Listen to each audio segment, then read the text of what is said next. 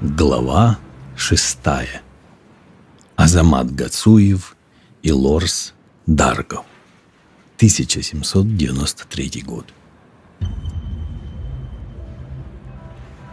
Шел 1793 год.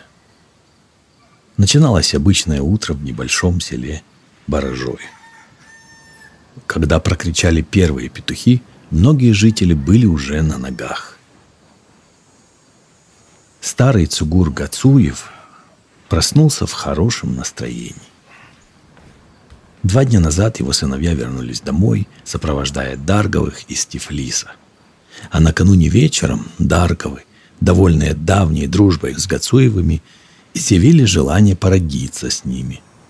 Микаил Даргов был влюблен в Лайлу Гацуеву. Они уже встречались несколько раз у реки. Лайла тоже была влюблена в Микаила, и об этом знали все. Поэтому приход сватов в дом Цугура ни для кого не был неожиданностью. Согласие Цугура выдать замуж дочь Лайлу означало крепкий союз между Гацуевыми и Дарговыми. Дарговы были самой богатой семьей в Баражое. Тогда в роду Гацуевых было много мужчин, и все они славились своей храбростью, отвагой и честностью, поэтому многие купцы Чечни, да и из других мест, нанимали их для сопровождения товара. Цугур разбудил своего младшего сына Азамата. «Иди, твоя мать хочет с тобой поговорить». Погладив сына по голове, мать сказала: «Сынок, скачи к моей сестре вдой и привези Лайлу. Завтра вечером она уходит к Дарговым». Для 17-летнего Азамата это не было новостью. В селе уже давно поговаривали о предстоящей свадьбе. Наскоро перекусив, он вскочил на коня и помчался к тете, у которой уже 3-й день гостила Лайла. Когда Лайла увидела брата, ей стало все ясно. Тетя Хадижат вышла проводить ее. Положив голову ей на плечо, Лайла заплакала, потому что она прекрасно понимала, что теперь она вряд ли когда-нибудь сможет так запросто приехать сюда. Ведь, уходя в дом других людей, она становилась членом их семьи. «Не плачь, моя любимая», — пыталась успокоить ее тетя Хадижат, а у самой слезы текли из глаз не меньше, чем у Лайлы. «Я буду навещать тебя изредка. Спасибо Всевышнему, что твой будущий муж живет рядом. Это даст тебе возможность видеть нас изредка. Да хранит тебя Аллах». Она крепко обняла Лайлу и поцеловала ее в щеки и в лоб. Лайла погрузила свой скарб на повозку, села поудобней, и они отправились домой. Микаил Даргов, как казалось ему, был самым счастливым человеком на земле. Ему было 18 лет, когда он впервые обратил внимание на 10-летнюю девушку-красавицу Лайлу. Микаил был 3-м из 9 братьев Дарговых, и он твердо решил, что дождется, когда девушке исполнится хотя бы 16 лет. 2 старших братьев женились в 18 лет, поэтому ни родители, ни братья не одобряли того, что Микаил все еще не был женат, хотя ему было 20. Отказываясь жениться, он лишал этой возможности и своих младших братьев. Никто не посмел бы переступить закон, согласно которому следовало жениться в порядке старшинства. Односельчане подшучивали над Микаилом, спрашивая, почему он не женится. Неужели никто не хочет за него замуж? На это у него был один ответ для всех, пока не нашел достойную. Но все, включая Лайлу, знали, что он ждет ее. Она и сама была влюблена в него с 10 лет. Боясь, что ее выдадут замуж за кого-нибудь другого, Лайла, когда ей было 15 лет, подарила Микаилу небольшой платочек. Это означало, что она дала Микаилу свое согласие. И вот этот день настал. Микаил в новой черкесской папахе с самого утра горцевал на молодом жеребце. Вместе с Микаилом радовались его младшие братья. Теперь и они могли планировать свои свадьбы в порядке очереди. Им тоже было за 20, и некоторые из них были влюблены в девушек из своего села, и долгая задержка угрожала потерей желаемых невест. Почти все братья Микаила, включая 2 старших, с самого раннего утра держались поблизости, готовые оказать помощь в любую минуту. Присутствовали все, за исключением самого младшего, 17-летнего Лорса. Он появился в доме только через час. Украдкой пробрался к остальным и сел рядом со своим братом Кюри. который был старше его на год. Кюри сразу почувствовал запах алкоголя и сурово посмотрел на Лорса, из-за чего тот инстинктивно втянул голову в плечи. Взяв Лорса за руку, Кюри вывел его во двор. «Ты что, с ума сошел? Хотя бы сегодня мог бы не пить. Опять что-нибудь учудишь». «Да ничего я не натворю», — сердито буркнул Лорс. «Брат сегодня женится, а что, нельзя, что ли?» В его голосе зазвучала обида. Зная скверный нрав самого младшего из братьев, Кюри постарался его успокоить. «Ладно, все. Только не отходи от меня никуда, хорошо? Будь всегда рядом». У главы семейства Дарговых, Ламали, один за другим рождались сыновья, и он был бесконечно рад, что Аллах был столь милостив к нему. Как и положено горцу, он воспитывал своих сыновей в строгости. После рождения 9-го сына Лорса дети перестали рождаться, и когда Лорсу исполнилось 7 лет, Ламали подумал, что, видно, Аллах так решил, что Лорс будет его последним сыном. Тогда Ламали незаметно для себя дал волю чувствам, стал его баловать, ограждал от всяких забот и покупал Лорсу все, что он пожелает. Очень скоро это стало создавать проблемы для Ламали. Но, к счастью, авторитет и богатство позволяли ему улаживать все неудобства. Лорс Даргов был искусным наездником и хорошим воином, но он не мог сравниться в храбрости и искусстве владения кинжалом с Азаматом Гацуевым, его ровесником и самым младшим из 11 братьев Гацуевых. Месяц назад Лорс Даргов и Азамат Гацуев снова сошлись лицом к лицу на сельском турнире. Азамат победил играючи, и если в прошлом году борьба заняла 5 минут, то в этом году и того меньше. Азамат захватил Лорса за пояс, поднял его над головой и с легкостью кинул на землю. С этого времени в душе Лорса поселилась ненависть. Он ненавидел Азамата, как никого другого во всем мире. Его бесило малейшее упоминание о нем, но особенную ненависть у Лорса вызывали 2 вещи. Во-первых, что все старики любили Азамата за его почтительное отношение к ним, а во-вторых, что самые видные девушки села были влюблены в этого красавца. Последнее задевало Лорса особенно болезненно. Каждый раз, когда он пытался заговорить с одной из девушек, разговор в итоге каким-то образом сводился к Азамату, к его красоте и достоинствам. Очень часто Лорс уединялся в горах и напивался в одиночестве, размышляя о том, как победить Азамата. Единственным его преимуществом было богатство семьи Дарговых, но он хотел быть лучше во всем. Вместо того, чтобы делать выводы, он находил успокоение в алкоголе. Когда один из старших братьев заметил, как часто Лорс пьет, он как бы невзначай обронил, что алкоголь называют матерью греха, а на вопрос братьев «почему?» рассказал такую легенду. Жил когда-то один священнослужитель. Он был праведником, непорочным и очень отзывчивым человеком, никогда никому ни в чем не отказывал. Случилось так, что некая одинокая женщина попросила его заглянуть к ней. Она жаловалась на трудности жизни и сказала, что хотела бы получить душевное успокоение. Не подозревая ничего плохого, праведник пришел к ней домой. Женщина заперла дверь и сообщила ему, что несколько дней назад она, не будучи замужем, родила ребенка. За такую порочную связь женщин обычно карали, забивая камнями. Опасаясь быть уличенной, она решила позвать кого-нибудь и попросить его убить ребенка, потому что она, как мать, не могла сделать это сама. Рука не поднималась. Ошарашенный услышанным, праведник ответил отказом и хотел было уйти, но женщина стала ластиться к нему и пообещала, что если он проведет с ней ночь, то она больше не станет просить его убить ребенка.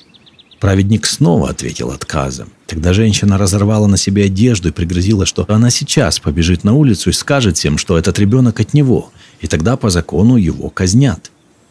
Праведник очень испугался и сказал, что он не может ни убить ребенка, ни овладеть ею, и спросил, что бы он мог сделать для нее.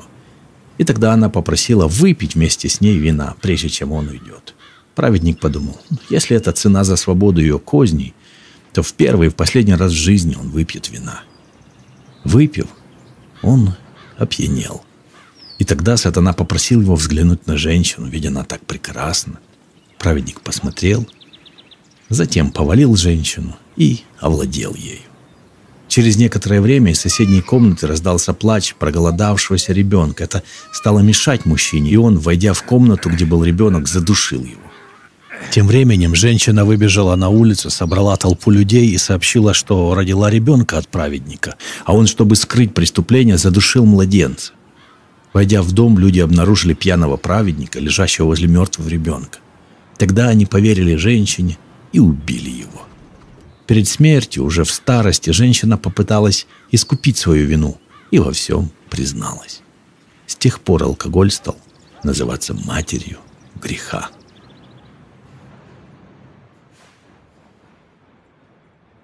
После свадьбы Лайлы и Микаила Азамат должен был стать родственником Лорса. Это не давало Лорсу покоя. Свое поражение на турнире он считал слишком большим унижением и мечтал о реванше, но как именно отомстить, пока не знал. Проснувшись рано утром и позавтракав, он сел на скакуна и направился в село. Как на грех, навстречу ему попался Азамат верхом на коне. «Опять день начинается не так», — подумал Лорс. У него возникло нестерпимое желание выпить. Он направился к своему другу Анзору, у которого всегда было припасено вино. Привязав коня, Лорс постучал в окно. Через несколько секунд отодвинулась занавеска, показалось лицо Анзора, и вскоре он сам появился в дверях. «Мир твоему дому», — сказал он Лорсу.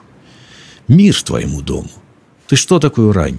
Ты знаешь, что у нас сегодня свадьба?» «Конечно знаю, все знают. Пойдем выпьем что-нибудь».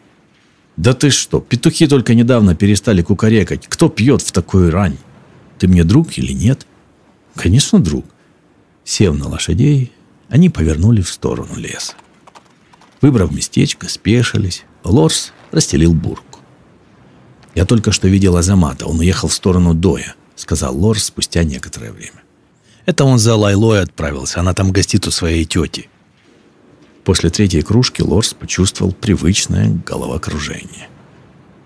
«Я должен забрать Лайлу сам», — вдруг пронеслось у него в голове. Но он знал, что если сказать об этом Анзору, то он не только не поддержит, но и осудит друга. Поэтому, резво вскочив на ноги, он сказал: «Хорошо, что ты напомнил мне тоже надо в Дой. По делам, и мне нужна твоя помощь. Поможешь?» Анзору ничего не оставалось, как кивнуть. Ровно на полпути они встретили возвращающихся Азамата и Лайлу. Лайла, узнав в одном из всадников младшего брата своего будущего мужа, остановила повозку и, чуть отвернувшись, прикрыла лицо.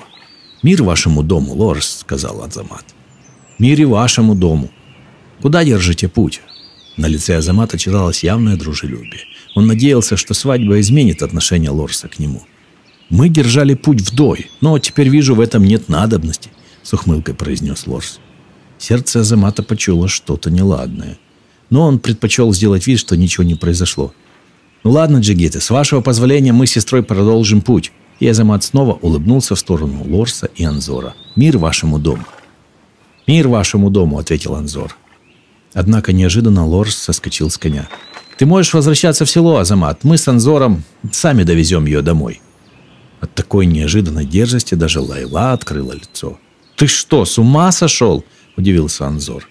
Однако Азамат, казалось, вовсе не был удивлен.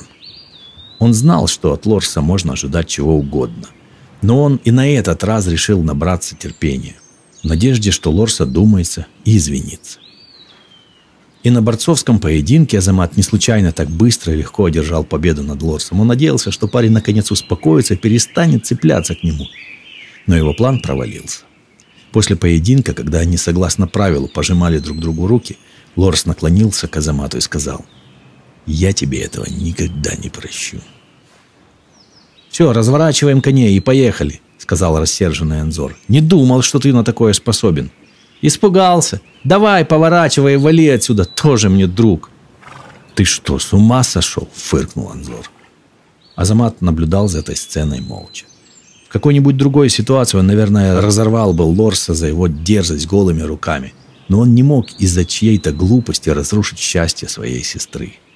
«Лорс», — начал он как можно более доброжелательным тоном, — «давай сделаем вид, что ничего не произошло, и каждый пойдет своей дорогой». Он чуть подождал и, не дождавшись ответа, сказал: «Мир вашему дому», и тронул коня. За ним последовала Лайла. Азамат уже облегченно вздохнул было, как вдруг услышал вдогонку голос Лорса. «Что, Азамат, испугался?» Азамат остановил коня. Но его колебания длились лишь секунду. На этот раз он не смог выдержать оскорбления. Он подъехал к Лорсу, медленно сошел на землю. Теперь они стояли друг перед другом. Лорс вытащил кинжал. «Слушай, Лорс, мой кинжал достался мне от деда, и ему от его деда. И на рукояти высечено: без нужды не вынимать, без славы не возвращать. Ты своими словами сейчас объявляешь войну, но ты подумал об остальных? Видит Аллах, я не хочу никакой войны с тобой, тем более сейчас. Наоборот, в случае опасности я всегда готов помочь тебе. Тебе б сейчас кто помог?» «Ты действительно сошел с ума», — попытался вклиниться в разговор Анзор. «Послушай, Анзор, с этой минуты ты не скажешь ни слова», — злобно отдернул его Лорс. «Ты или уходишь, или молчишь, понял?» И, не дожидаясь ответа, он опять обратился к Азамату. «Ты готов?» «Готов к чему?» – переспросил Азамат. «К бою!» Азамат обернулся к Лайле. Сестра умоляюще замотала головой. Он понял, что должен взять себя в руки и доставить сестру домой. А после, может, Лорс осознает свою вину и извинится. Азамат уже собирался уйти, когда краем глаза увидел лезвие кинжала, летящее ему в грудь. Азамат успел отклониться, и лезвие вошло в плечо. По войнахским законам нельзя было наносить колющие удары. Это каралось смертной казнью. Поэтому удар и стал таким неожиданным для всех присутствующих. Из раны хлынула кровь и потекла по груди Азамата. Он стиснул зубы от боли и уже хотел было крикнуть Лорсу, чтобы тот одумался. Но тот остервенело замахнулся еще раз, метя прямо в сердце. Резким движением Азамат выхватил свой кинжал. Отбил удар Лорса, и в ту же секунду его охватила такая всепоглощающая ненависть, что сознание помутилось, и он одним мощным ударом перерезал шейную артерию Лорса. Тот выронил оружие, схватился за шею обеими руками и медленно сел на землю. Азамат пришел в себя после крика Лайлы. Он кинулся к Лорсу, попытался остановить кровотечение, крикнул сестре, чтобы она нашла что-нибудь, чем можно перевязать рану. Однако рана была очень глубокой, и силы постепенно покидали Лорса. Наконец, его глаза угасли. Анзор сошел с коня и склонился над другом. Лайла в беспамятстве металась по поляне, кричала: «О, горе какое!» Потом увидела залитую кровью грудь брата, кинулась его перевязывать. В это время послышался топот копыт. Это подъехали братья Лорса. Их было 5, за исключением 2 самых старших и Микаила, который, как жених, не мог, согласно чеченским законам, раньше времени появиться на собственной свадьбе. Кто-то из жителей аула заметил Лорса и Анзора, направлявшихся в Дой, и сообщили об этом братьям. Увидев Дарговых, Анзор побежал им навстречу с криком: «Азамат убил Лорса!» Один из братьев, 20-летний Казбек, лучший воин Дарговых, ловко спрыгнул с коня. В следующее мгновение Азамат поднял глаза и увидел его над собой с кинжалом в руках. Бессмысленно было что-либо объяснять. Кровь за кровь. В это самое время на поляне появился и Микаил, почувствовавший неладное и тоже отправившийся в Дой. Он сразу понял, что свадьбы уже не будет. Он не посмел даже посмотреть в сторону Лайлы, хотя она была совсем рядом. Честь для горца превыше всего. Поэтому он должен был поступить так, как поступят братья. Как поступили бы волки из одной стаи. «Доставай свой кинжал, Азамат, и будь готов!» – произнес Казбек, чуть отступил. К моменту, когда он приблизился снова, Азамат уже был готов к бою. Наблюдая за их поединками, восхищаясь мастерством Азамата и Казбека, присутствующие временами забывали, что Лорс мертв, пока пронзительный стон Казбека не заставил больно сжаться сердца его братьев. Пропустив удар в шею, он, как и Лорс, рухнул на землю. Братья подскочили, чтобы помочь ему, но то ли рана была слишком глубокой, то ли он потерял слишком много сил в этом изнурительном бою. Казбек испустил дух, и глаза его закрылись навеки. И опять, как гром среди ясного неба, раздался пронзительный крик Лайлы. Теперь, после смерти 2 Дарговых, было ясно, что войны уже не предотвратить. Один за другим братья выходили против Азамата, и все пали в бою от его кинжала. Микаил рвался в бой уже после смерти Казбека, но братья отодвигали его в сторону в надежде, что он уцелеет, и каким-нибудь волшебным образом они с Лайлой поженятся. Но шансы таяли. Ни один из братьев не испытывал ненависти к Азамату, так же, как и он к ним. Просто это был злой рок. Видно, так было предначертано свыше. Скоро 6 братьев Микаила лежали рядом. Микаил смотрел и не мог поверить своим глазам, что их больше нет. Буквально час назад они были живы, вчера они строили планы на будущее, а сегодня их нет. Он сразу подумал о родителях, подумал, что они еще не знают, какое горе стучится к ним в дверь. И только сейчас он понял, что больше не слышит причитаний Лайлы. Он посмотрел на нее и увидел вместо молодой, красивой, черноволосой девушки поседевшую и постаревшую женщину. Словно выплакав все слезы, она стояла на коленях с безучастным видом недалеко от тел погибших. Микаилу хотелось закричать: «Это безумие, что так не должно быть!» Если он сейчас вернется домой с мертвыми телами братьев, то родители и все остальные люди проклянут его за трусость. Он понимал, что выбора нет. Он должен убить Азамата или погибнуть от его кинжала. Азамат был похож на смертельно раненого зверя. Он был весь залит кровью, так что уже было не понять, сколько у него ран. Он прекрасно понимал, что жить ему осталось какие-то минуты. Микаил любил Азамата за его благородство, смелость, за то, что он готов был прийти на помощь по первому зову. Микаил не представлял, как сможет поднять кинжал против него. Сейчас он смог бы легко одолеть Азамата, они оба прекрасно это понимали. Но ему скорее захотелось быть убитым, чем убить Азамата. Однако закон есть закон. Он вытащил кинжал и подошел к Азамату.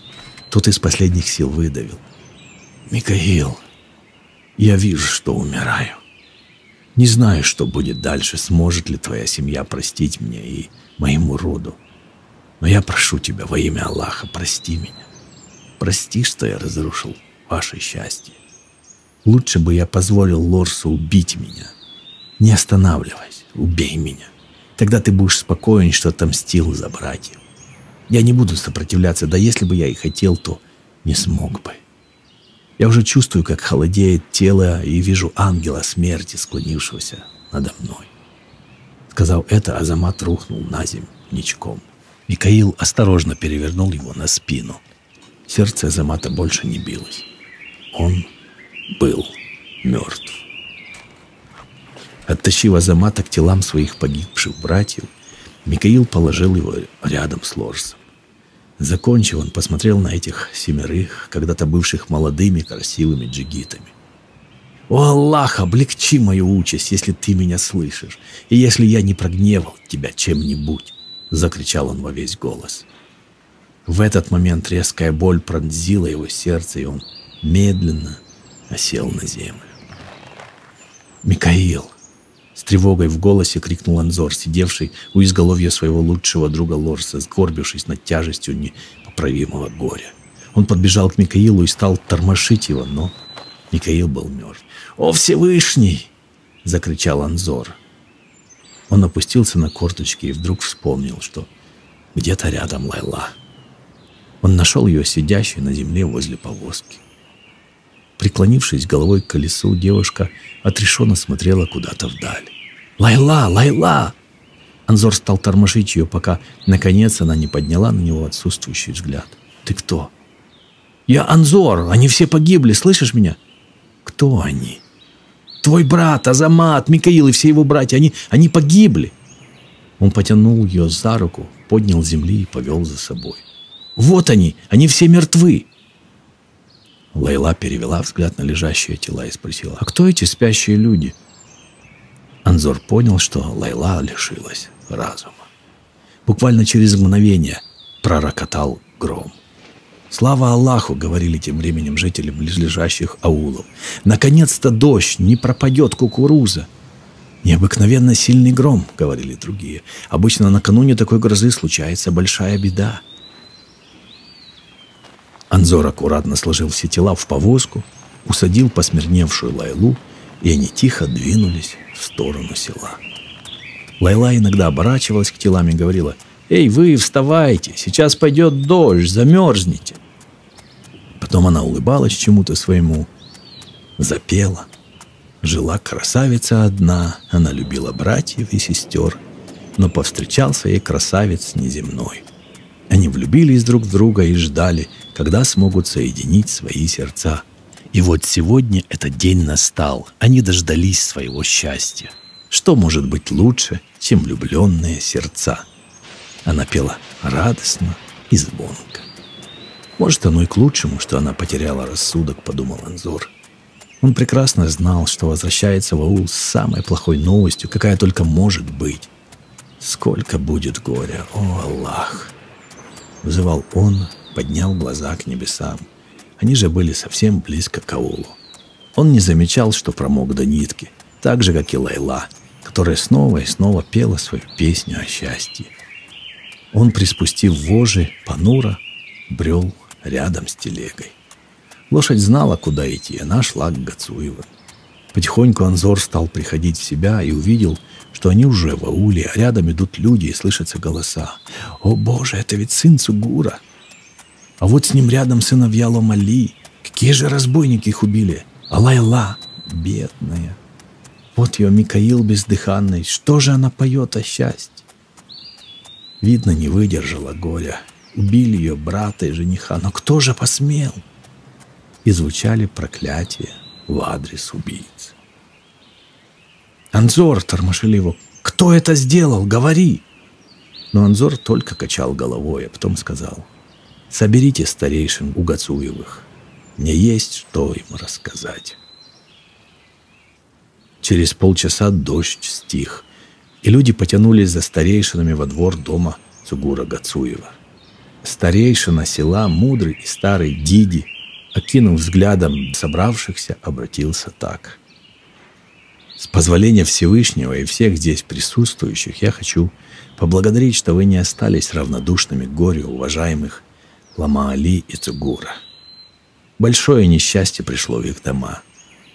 Мы также опечалены этим горем. Мы видели много войн, и многие наши сыновья погибли, защищая нашу родную землю, но этот случай произошел в мирное время.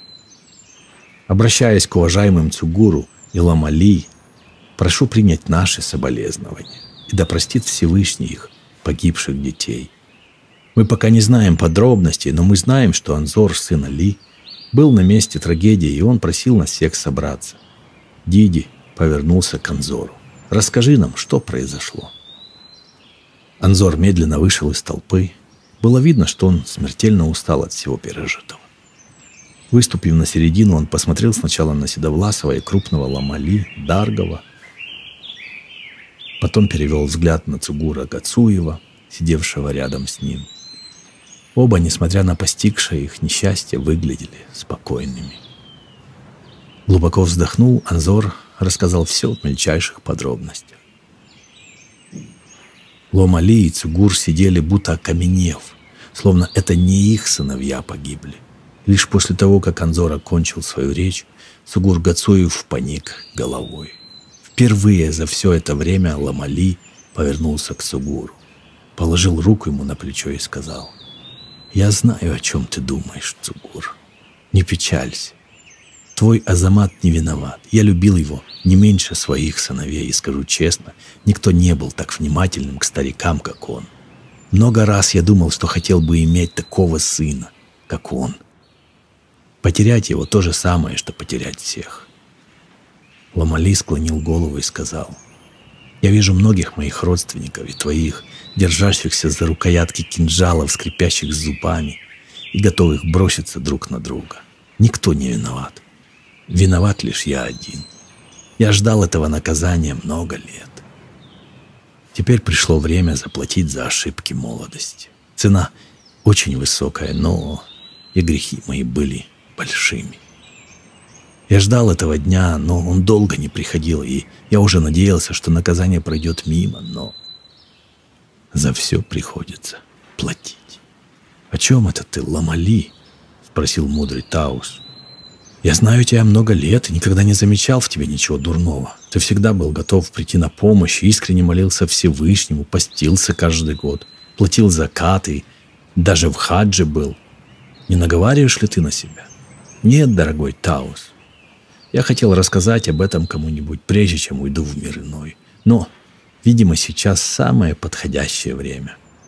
Помолчав немного, он начал свой рассказ.